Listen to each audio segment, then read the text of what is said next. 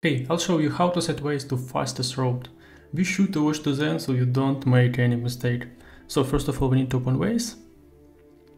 And we can choose some route from the recent one, or we can just click to some location and press roads.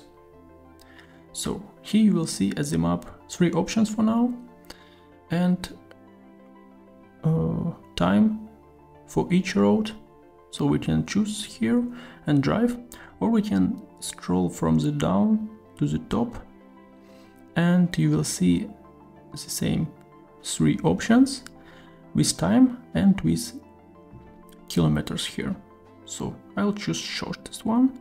Actually we can choose also fastest one, for example this one, and press go now. And yeah, as you see, drive started and you can drive. Thank you for watching, leave a like and subscribe.